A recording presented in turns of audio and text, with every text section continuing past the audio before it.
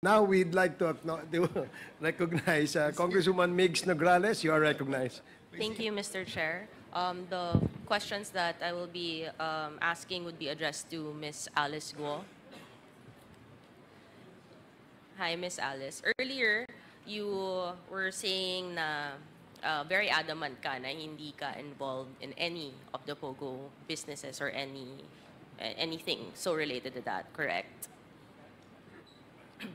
Your Honor, opo. And you did an interview na maraming nakakita with Karen Davila last May 2024, correct? Yes po, Your Honor. At doon kunento mo yung simple mong buhay, yung income mo, farming lang, lumaki ka sa, pinalaki ka ng tatay mo, and very personal information, correct? Yes po, ma'am. And you mentioned the only connection na meron ka with Hong Sheng is because you bought land at ikaw ang translator. Hong Sheng po ba, Your Honor? Yes, Hong Sheng. Hong Sheng, opo. That time po, nag-translate lang po ako for them, and that time, I am part of the land po ni Hong Sheng. That time. So after that... Sorry. Land po ni Baofu. Pakiulit. Part ka ng land which... Nakukonfuse ka na ata eh. Opo, Baofu. Baofu is a land development company. And before po ako nag-divest, I think 2021.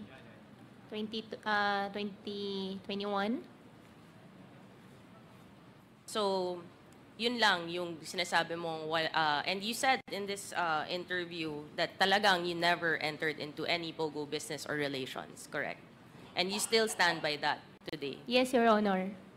And kanina pinakita ni Congresswoman Luistro yung mga corporations no, that your family has been involved in. I think, can we show the list of the corporations again? Please, Secretariat. Ito, so mga 12 po yan. And most of that, family members mo, as you mentioned earlier, kasi dapat trusted ang mga nandyan that you work with these corporations, correct? Yes, Your Honor. So, sa simple mong buhay, sa farming, from 2009 to 2023, you were able to do 12 corporations, build 12 corporations. Your Honor, yung iba po dyan ay hindi operating. Yung iba naman po dyan nag-start 2010, 2009 pala, to be exact, si QJJ Farm. So from 2009 pa po yan at hindi po siya lahat operating po, Your Honor. Okay, you mentioned QJJ Farm. Ito yung pig farm mo. And 2009, you incorporated this kasama ng mga pamilya mo, correct? For the company po, Your Honor, I'm so sorry. I invoke my right against self-incrimination because I have 8 pending cases po on the court, including AMLAC. Pakita na lang natin yung list na lang ng incorporators of QJJ Farm. This is a public document anyway. Secretariat, can we please show? So this is you, a certain Sheila Guo, certain Seaman Guo, which is Wesley Guo, tama po ba? Ma'am, for the business po, I invoke my right against self-incrimination po. And then itong si Lin Wenyi, inamin naman po, ito yung girlfriend ng tatay ni Miss Alice na si Jian Zong Guo. And this was 2009. And are you still involved with QJJ Farm? Ma'am, for all the businesses po, I invoke my right against self-incrimination po. Okay. Meron naman din tayong document, yung GIS, which is a public document ng 2023, na starting 2023, lahat po involved pa rin. Yung family niya, Sheila Guo, Seaman Lee Guo, Jian Guo, Lin Wenyi. And pumalit po ang si Alexander Abrenica. Who is Alexander Abrenica, Miss Alice? Alexander Abrenica, wala na po siya, business partner, pero wala na rin po siya sa QJJ. Isn't Alexander Abrenica your municipal administrator? Before po. Before. So, in-entrust mo sa kanya ang Opo. QJJ farm. For QJJ po, ma'am, I invoke my right against self-incrimination po. But lahat to nag-remain and we can see no na trusted mo talaga at pinasok mo dito ang municipal administrator mo as admitted by you, administrator mo siya. So makikita natin na yung QJJ farm ay isang corporation na ang pumalit kay Miss Alice Gou ang kanyang municipal administrator na makikita naman siguro natin madaling utusan, no? So basically, by 2023, dahil wala ka na sa QJJ farm, ay hindi mo na pwedeng magamit ang pangalan ng QJJ farm, anything that has to be linked to you, correct? Ma'am, for the businesses po, I invoke my right against self-incrimination po. Well, incorporate naman po to let the committee know, pag ganito, ibig sabihin hindi na siya kasama ng farm dapat kasi wala na po yung pangalan niya sa mga corporate documents. However, may isang KYC form ang China Bank, Know Your Customer, which everyone, if you have a bank account, ay ginagawa to yearly. Diba? Pakita po natin. 2023, just to remind everyone, dapat wala na po si Miss Alice sa QJJ farm. However, dito sa China Bank KYC form, dated 2024 ng February, nandito po ang name ni Miss Alice Gou. And nakasulat na siya pa rin, yung business name niya ay QJJ Farm. No? So, kahit na dapat hindi na siya involved sa QJJ Farm, ay mukhang gumagalaw pa rin to dahil nga municipal administrator siguro niya ang pinalit sa kanya, nakokontrol pa rin niya tong QJJ Farm.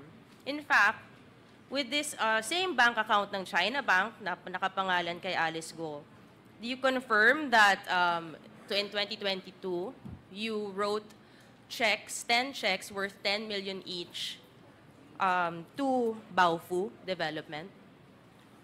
Ma'am, I invoke my right against self-incrimination po. Ang So- nakalagay po sa check is 2020. 2020, yes, 2020. Still po, I invoke my right against self-incrimination po, ma'am. But that is your signature. Ma'am, I invoke my right against self-incrimination We have po. documents naman to show that that is the signature and this is the bank account of Miss Alice Gou. So nakaka-alarm na very simple na tao na farming ang kanyang business and nakapag-issue ng 10 checks na 10 million each, no, si Miss Alice to Baofu Land Development. You have another business called Q Seed Genetics Inc., correct? Ma'am, for all the businesses po, I invoke my right po. Okay. And the same, since public document naman to, it's almost the same as you can see, Mr. Chair, and to the members, no, na still it's the same people involved, which is also the same, na halos the same nakita natin sa 12 corporations earlier, as we've seen. For this one, sa QSeed, makikita na naman natin sa KYC documents, no, na siya rin ang nag-apply for the bank account. Miss Alice, correct? This is, do you know this document? Ma'am, I invoke my right against self-incrimination So po. makikita naman po natin, same signature, her name is there. Essentially, parang ganito yung nangyayari sa kanyang mga businesses, sa kanilang mga businesses. Si Miss Alice talaga may hawak ng mga bank accounts. Siya yung nag-a-apply sa mga bank accounts. So siya yung nag-hawak talaga. May access sa accounts ng mga different corporations with her name and her family's name. Let's go to Baofu, no? Noong 2019, February 2019, tama ba na bumalik ka ng maraming lupa in Anupul, Bamban, Tarlac, Miss Alice? Sorry, Your Honor. You purchased land in specifically Anupul, Bamban, Tarlac noong February 28, 2019. Do you remember? Anong pong lot po yun, Your Honor? Sorry. This is a 10,000 square meters na lot. Ikaw, you bought it from a Restituto de la Cruz. Yan po yung Baofu po. Ito yung sinasabi niyong pinurchase niyo na Baofu. And yung pinurchase nyo to, it was classified as agricultural, correct? Your Honor, I cannot answer for that. You purchased it, Opo. hindi mo alam kung anong classification ng land? So you can Hindi ko lang po maalala to be exact. But this is your land and you purchased it. Ang laki-laki ng land na to. Yes po. Yung reclassification, hindi ko lang po maalala yung reclassification. Okay, hindi mo maalala. Paalala ko na lang po sa inyo dahil meron naman tayong official document ng Office ng Sangguniang Bayan. Pakita po natin. Na kayo po talaga ang lumapit sa Sangguniang Bayan. Hindi ka pa po mayor neto, tama? Miss Alice? 2019 po, Yes, hindi so pa po. Hindi pa po. So ikaw yung lumapit for the reclassification a month after you bought the agricultural land to reclassify it to be, I think, commercial para makapag-operate on whatever businesses there. For Baofu po, Your Honor, all the answers po may use against me in the court, I invoke my right against self-incrimination So for the po. information lang of everyone, so a month after the purchase ng agricultural land, nakausap niya ang Sangguniang Bayan para ma-reclassify ito so that pwedeng pumasok ang mga iba't ibang businesses so they can operate. Which alam naman po natin na ito po yung mga sinabi ni Congresswoman Luistro na nag-ooperate ng mga POGO operations doon sa land ng Baofu. And ito yung alarming, no? So, Baofu, in 2019, Baofu Land Development as a corporation, nag-purchase ng mga, ng land. Baofu mismo, nag-purchase ng land. And, you're saying, Miss Alice, that wala kang kinalaman sa Baofu except the ownership of the land? Ma'am, Your Honor, regarding Baofu, I invoke my right against self-incrimination po. So I'll show na lang to this committee, to everyone, that we have a deed of sale of Baofu purchasing land noong April 5, 2019. The alarming thing dito, Mr. Chair, is April nag-purchase ang Baofu Land Development as a corporation, pero ang articles of incorporation ng Baofu, May pa lang siya na-incorporate.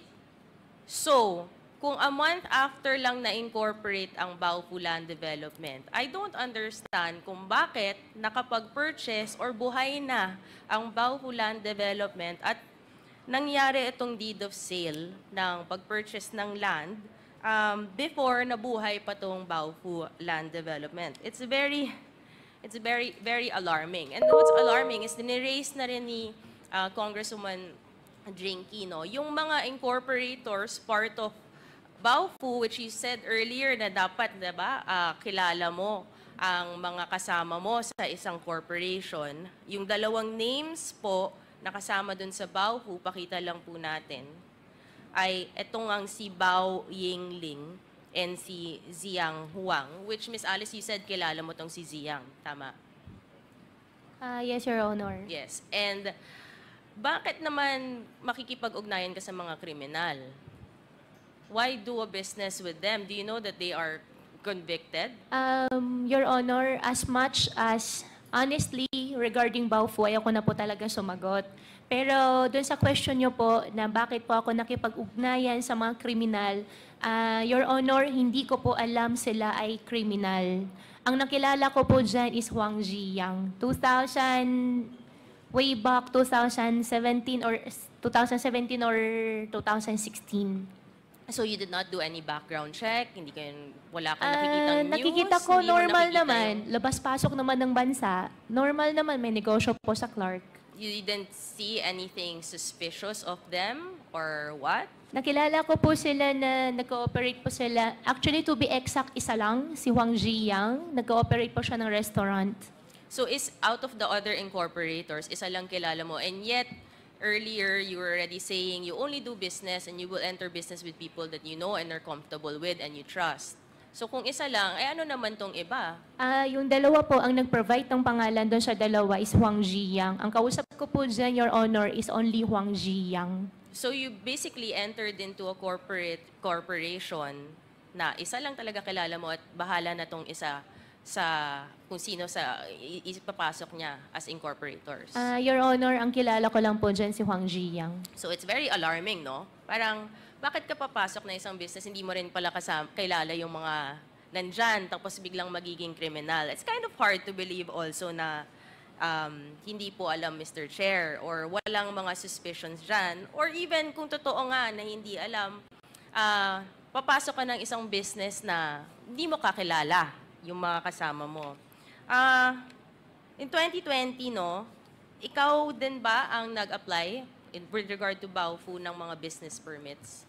Your Honor, regarding Baofu, I invoke my right against self-incrimination po. So I'll just show na lang to this committee, Mr. Chair. So July 2020, si Ms. Alice Gou ang nag-apply ng business permit nitong for Baofu. So, di ba, kung siya lang talaga yung may-ari ng land and did not have to do anything, hindi naman dapat gagalaw to, Mr. Chair, or someone else could have done this on her behalf. Kasi marami naman incorporators eh.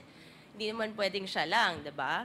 But on July 2020, it was really Alice Gou, her name there indicated siya yung nag-apply ng business permit, ng building permit. At the same time, February 2021, she was the one also, Ms. Alice Gou, was the authorized representative of Baofu Land Development, who signed the lease agreement on February 11, 2021 with Hongshen Gaming Technology. Your Honor, hindi ko po signature yung nakita ko po sa monitor. That's not your signature. That's not my signature po. Okay, we will take note of that. But your name is there. So you're saying that this is a document that's supposed to be non-existent or someone else signed for you? For Baofu, I invoke my rights again. I invoke myself against self-incrimination, but the documents in front of me, hindi ko po siya signature. Nako, it's very alarming that may ganito na umiikot, Mr. Chair, then we have to look into it. Bakit na may pangalan ni Alice Gou dito, no? So earlier, because you've refused to answer my question na signatures mo yung earlier, so ngayon na sinasabi mo hindi mo to signature, yung mga tinanong kong and pinakita kong documents earlier, you can confirm those are your signatures. Your Honor, regarding Baofu, I will not confirm anything po. So mahirap na naman maniwala dito kung yan talaga yung signature mo. Hindi. Kung hindi mo rin naman sasabihin na yung earlier signatures ay sa'yo, sasabihin mo right against self-incrimination. Ngayon, biglang you're gonna say that's not your signature with your name. Pero hindi rin naman namin malalaman kung ano na yung totoo because pag tinanong ka na straight kung ano ba talaga yung signature mo, sasabihin mo, i-invoke mo yung right mo against self-incrimination. So, kailangan natin tingnan ano ba talaga yung totoo dito, no, Ms. Alice. At the same time, in September 21, 2021, there's also a document na may deed of assignment na, no, this is a few days before you filed, and you said earlier na nag-divest ka na sa Baofu. Correct. You said that earlier naman kay Congresswoman Luistro. And you're reconfirming that. Yes po, Your Honor. Okay. And this was September 21, 2021. So dapat, kung nag-divest ka na, hindi na ikaw ang gumagalaw for anything that has to do with Baofu, correct? Your Honor, regarding Baofu, I invoke my right against self-incrimination po. So let me just turn everyone's attention lang to the screen again. Again, the date na sinasabi niya nag-divest po siya sa Baofu is September 21, 2022. However, merong isang unified application form for business permit 6 days after the supposed divestment named under Ms. Alice Gou on the same land na doon sa Baofu. This is supposedly, wala ka nang kinalaman sa Baofu, Ms. Alice. 6 days after. Tama? Your Honor, tama po. And then, September 28, meron pang building permit na nasa pangalan mo rin. And nakasulat dito, yung owner is Alice Gou / Baofu Land Development. So dapat hindi na pangalan mo lumalabas dito, tama? Your Honor, hindi po ako gumawa ng building permit. And I have no idea na yung building permit po, nakalagay pa rin po sa pangalan ko after my divest po. So are you trying to say someone has been using your name? Your Honor, regarding Baofu, I invoke my right against self-incrimination po. Okay. In October 2021, October 25, 2021, there is also DNR Environmental Compliance Certificate issued by the DNR at nandyan din ang pangalan mo na with Baofu. Your Honor, hindi ko rin po alam kung ba't andyan yung pangalan ko. Well, nakasulat din naman dito na sa sworn accountability statement ng ECC that ikaw talaga ang owner nito. May July 21, 2022 also na building permit on the same, mayor ka na ba na to? July 2022. Mayor na po kayo nito, Miss Alice, no? At kayo pa rin ang nakasulat dito. Mayor na kayo. Kayo naman po nagsasign ng building permit. Hindi niyo po nakita na ang pangalan mo nandyan. Your Honor, hindi po ako nag-sign ng building permit at hindi ko rin po nakita yan. Ngayon ko lang po siya nakita. Ngayon mo lang nakita to. Nandyan yung pangalan mo. Ang dami naman pala nating dokumento pinapakita na nandyan yung pangalan mo at hindi mo po alam. So ang dami nangyayari pala under your corporations and under people using apparently your name or different signature na hindi natin malalaman dahil ayaw mong sabihin sa amin na lumalabas dito yung mga pangalan mo at hindi nyo po alam. Tama po. Your Honor, regarding Baofu, I invoke my right against self-incrimination po. So it's very alarming, Mr. Chair, no? Parang ang daming nangyayari na may mga gumagalaw na kahit nag-divest na po ng interest or ng shares itong si Miss Alice ay gumagalaw pa rin ng isang corporation with her name. And Mr. Chair, alarming din na ngayon po, sinasabi naman po ni Miss Alice na hindi naman niya alam mo nang nangyayari. So just to summarize, despite the divestment in September 21, 2021 ni Miss Alice Gou, nakapaggalaw under her name ang Baofu, which is the land where all these POGO operators have been found, Mr. Chair, na itong Unified Application Form of Business Permit, September 27, 2021, nandun sa pangalan ni Alice Gou na dapat hindi kung nag-divest na po siya. Even September 28, 2021, yung building permit po, Mr. Chair, nandun pa rin yung pangalan niya as the owner of Baofu, pero nag-divest na po daw siya. Even the Environmental Compliance Certificate dated October 25, 2021, nandun pa rin ang pangalan niya kahit nag-divest po siya. Even dun sa sworn accountability statement, nandun nakasulat explicitly, siya din po ang owner. And eto, siya na po yung mayor nung panahon na nag-renew ng business permit ang Baofu. Hindi pa rin niya alam na nandun din yung pangalan niya, siya na po yung mayor doon. At na-renew pa rin yung business permit na ang pangalan niya nandoon as the owner ng Baofu. So, lahat to, Mr. Chair, it's alarming kasi sa mga abogado kasi, meron isang pagdating sa mga pieces of evidence, Mr. Chair, mas mabigat ang documentary evidence kaysa sa testimonial evidence. Dahil mas madali naman talagang mag-imbento, magsinungaling, or gumawa ng kung ano-anong kwento. At pag tinapatan na ng dokumento na nandun yung pangalan, nandun ang signature, mahirap naman po yung tanggihan at mahirap sabihin na hindi nag-i-existo, Mr. Chair. Ang dami-dami natin pinakitang dokumento. And it's very alarming, no, that we see these documents, there is some denial or refusal to answer, Mr. Chair, on these documents we're presenting. Kasi siguro nakikita natin unting-unti ang katotohanan na Miss Alice Gou really is involved with these POGO operations na kahit sabihin niya in public, nagpa-interview po siya at dito po ay mukhang hindi rin niya tayo sinasagot ng maayos even in the Senate kasi unting-unting napapakita natin ang katotohanan. Ang katanungan ko lang, Mr. Chair, kailan ba talaga magsasabi ng totoo itong si Miss Alice? No? Kasi Nakakapagod na niloloko yung tayong Pilipino, niloloko niyo po yung Pilipinas, no?